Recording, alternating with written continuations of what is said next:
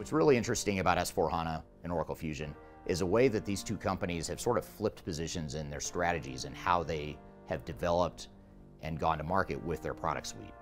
In other words, both vendors are not necessarily going to market with just one solution, even though we're just talking about one solution from each vendor. They have a multitude of systems that help support that core solution. And this is particularly true for SAP. S/4HANA is a great product that has a lot of capabilities, but it can't do everything that organizations need.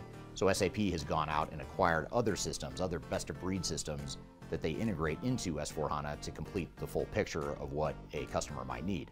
For example, SAP has acquired business objects, they've acquired Concur, they've acquired SuccessFactors, and other systems to help fill the void with human capital management and business intelligence, Ariba on the procurement side of things, and a number of different systems.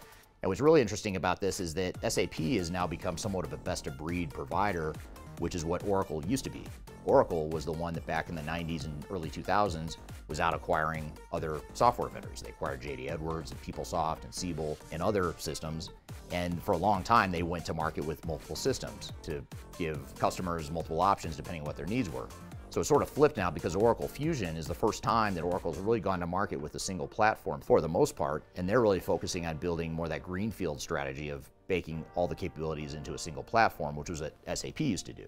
So if you look at the evolution of these two companies over the last 10 or 20 years, it's very interesting to see their product strategy and their suite of products evolve and change over time. So what this means to you as an organization is that if you deploy S/4HANA, you have to realize and recognize that you're probably going to have to deploy other systems on top of that.